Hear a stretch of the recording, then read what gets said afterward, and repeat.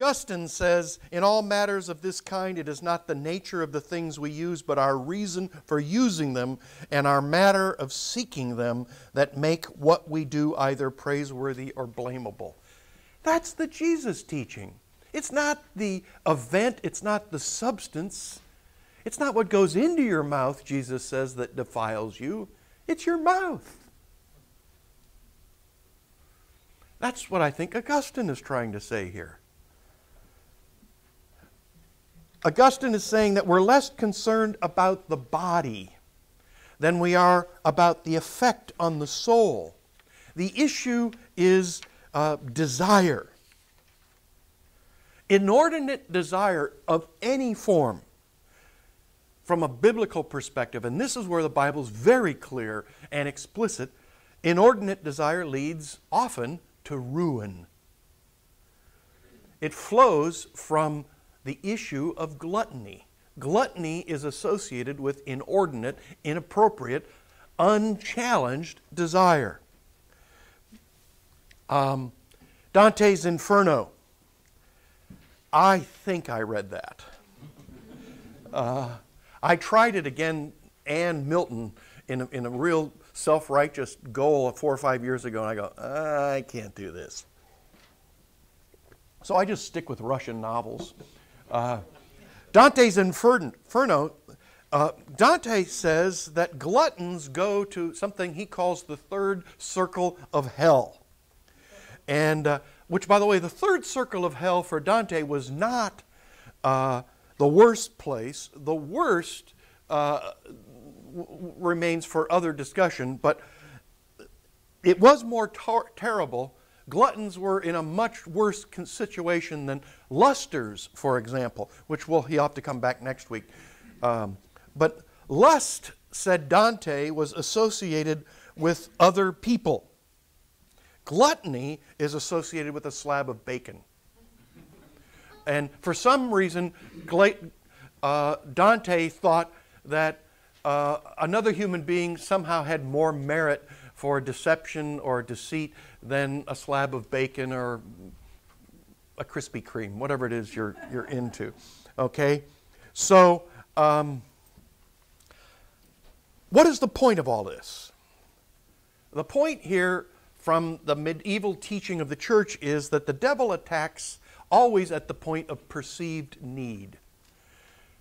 Listen to the story we started off with Jesus in Matthew 4. He had been out isolated for 40 days. Let's just trust Jesus was hungry. And Satan tells Jesus, I'll give you some food. And Jesus says, I'm not going to respond to that.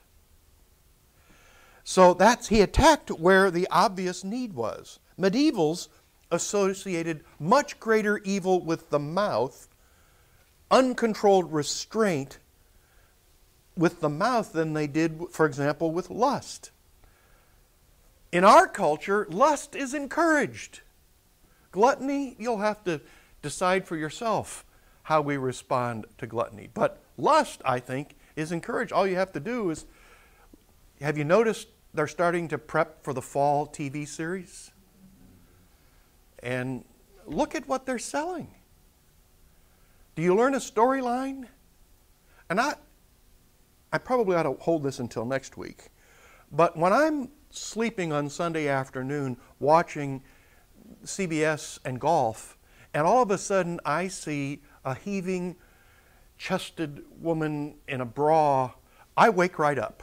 It just catches my attention. And evidently I'm not the only one, because that sells television shows. I don't know anything about the storyline.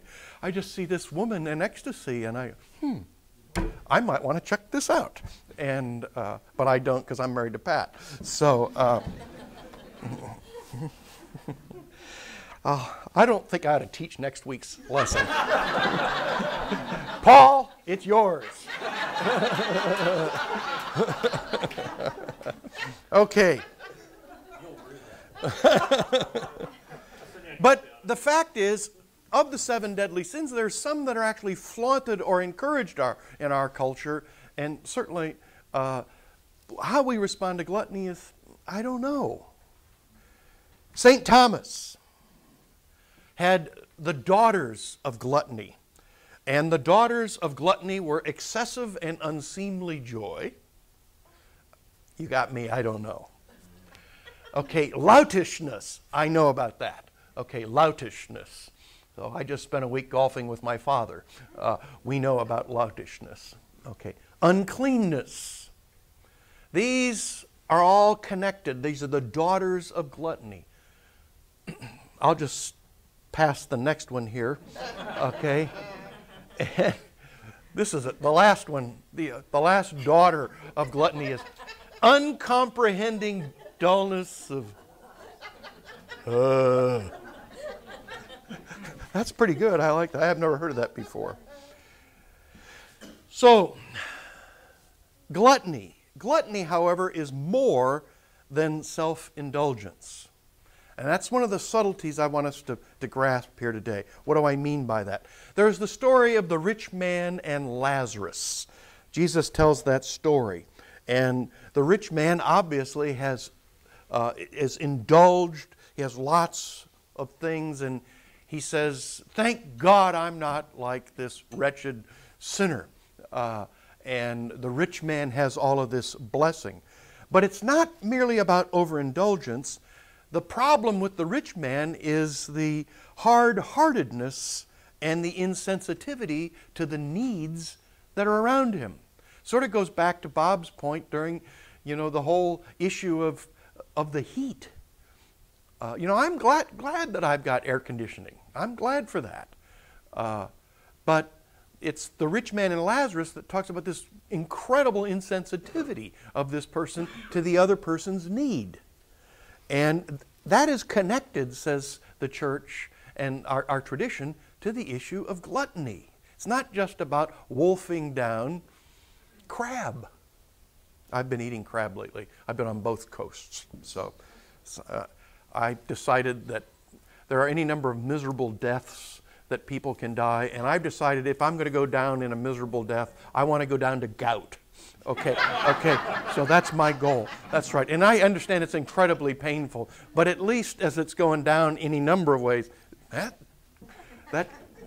crab was pretty good. So, okay. The church said that gluttony is a robber. It is a robber. Augustine said that gluttons or rich people were either robbers or if they inherited their wealth, this is going back to the story of the rich and Lazarus, that they either inherited, or if they did inherit their wealth, they are the son of a robber. Beware of it.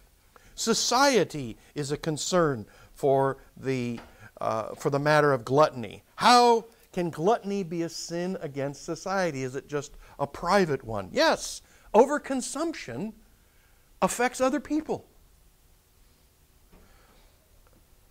It is a sin against the neighbor.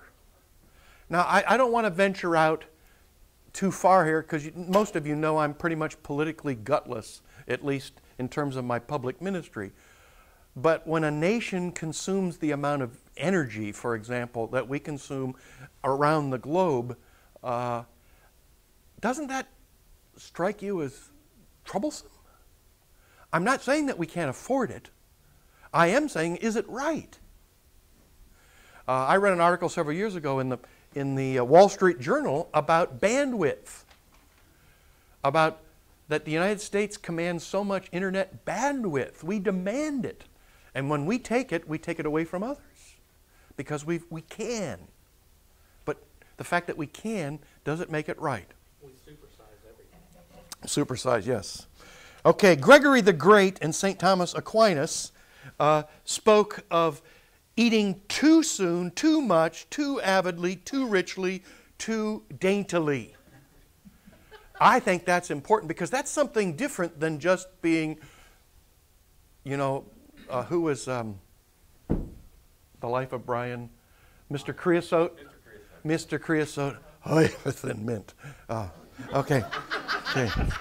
So we associate gluttony with Mr. Creosote in the Monty Python series. But what we're trying to say here is that part of gluttony is this word right here, too.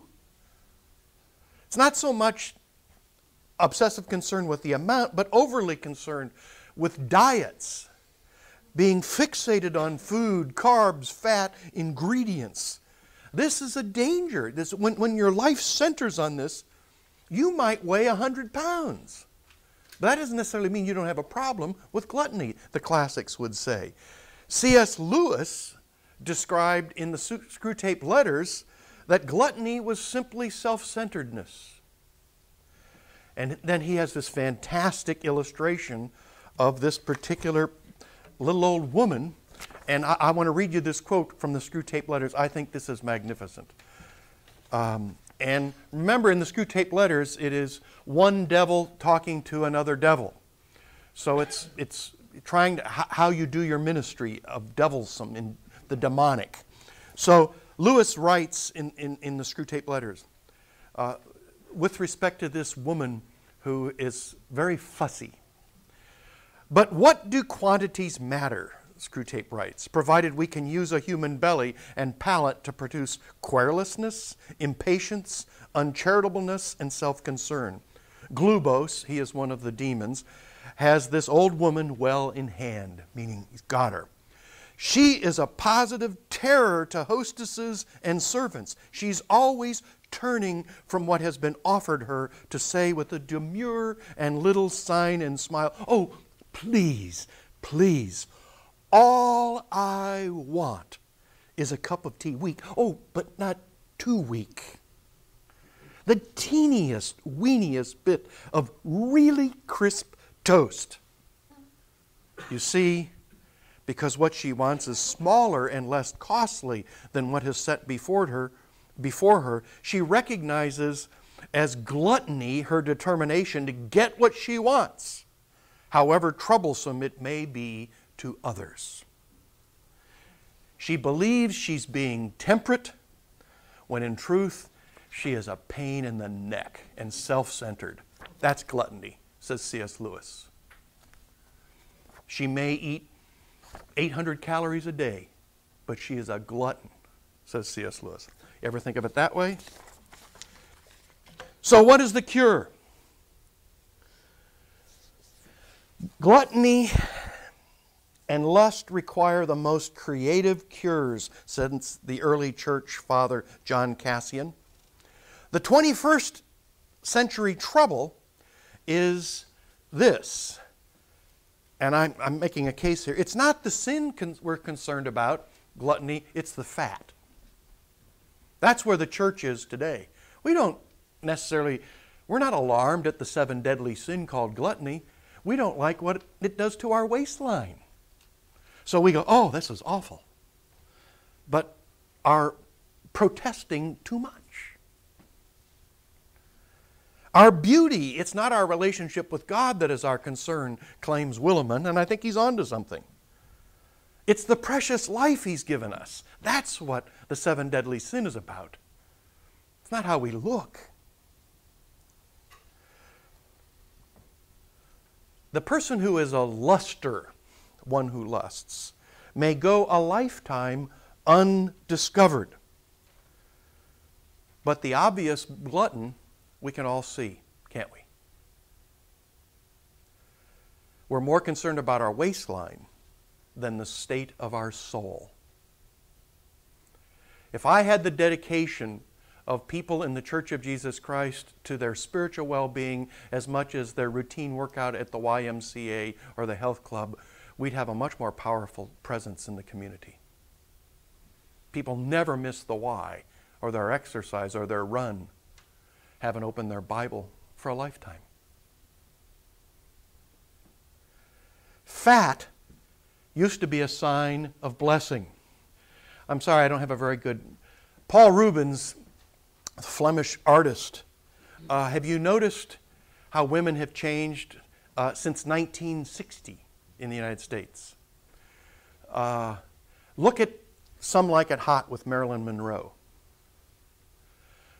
And just compare that to the sex symbols of today in our culture. I don't know, how much do you think Marilyn Monroe weighed in that movie, Pat? 160? 150? Right. And that's Paul Rubens. You see women in medieval art, they don't look like they look today. Fat used to be considered a blessing. If you were fat, it's because you were rich and God had blessed you. Just look at medieval art. That's called The Judgment at Paris by Rubens. It illustrates the female form in the 17th century. If I'm fat, the medieval person would say, God is blessing me. Yet today, in the 21st century, starvation is a huge issue. And the USA is we're the fattest people on earth. Even the skinny ones. Eating disorders. Clearly something is going on in the soul more than simply how much you eat. I was in a therapy class when I was a chaplain in prison, and we had a guy who was going through a divorce, and while he was going through the divorce, he put on 50 pounds, and he didn't have room for 50 pounds. But I remember the therapist saying, putting on padding there for a painful life, which I thought was a very harsh statement. But that therapist, a Christian, understood something that was going on in that person's life. And sometimes you starve yourself, sometimes you pad yourself when you're going through stress. Something that we can grapple, though, this matter, is we can grapple with the whole issue of gluttony by the grace of God. But it is a matter of two. Too much, too little, too dainty, and then gluttonizing. Life's necessities become abused and in response to life's threats. I am suggesting, as the early church does, that like all 7 deadly sins, it's a moral issue. It's not simply a dietary issue. There's something deep going on there. And this is what the biblical and the medieval church understood that I don't think we do. Maybe it's time to consider that it's not simply the health issue, which, by the way, I think nobody's arguing against the health issues, but the moral implications. It's time merely to connect the waistline and the soul together. Maybe it's time for us to be aware of compassion to the people who are grappling with these challenges, but also a certain revulsion or resistance to it as we go forward. Gluttony is as unacceptable as any of the 7 deadly sins. Gluttony is not function merely of your weight or your waistline. You can be slender and be a glutton. That was C.S. Lewis's point. Last line. Sin is always linked not to what we do, but to who we are. Peace be with you.